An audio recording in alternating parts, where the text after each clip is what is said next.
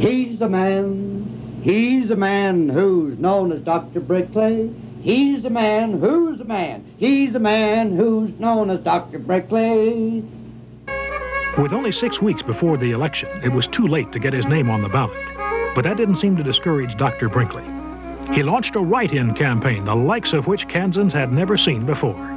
He hit the road with a supporting cast of radio entertainers and hospital employees from Milford, as well as the local preacher.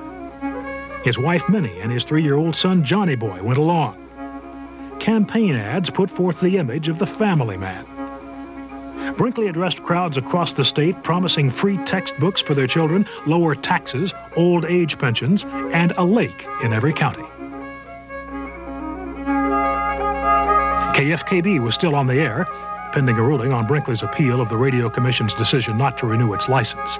It was a powerful voice for his campaign. Other voices were crying out against Brinkley, however.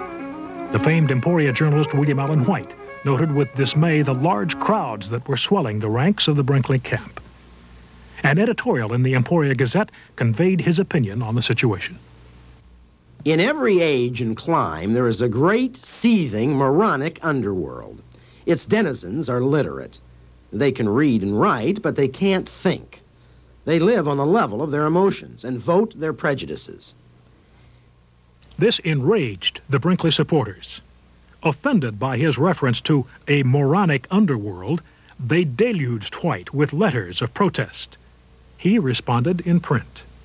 Dear Brinkley voters, you got me wrong. I didn't mean that you were wicked. I only meant that you were dumb.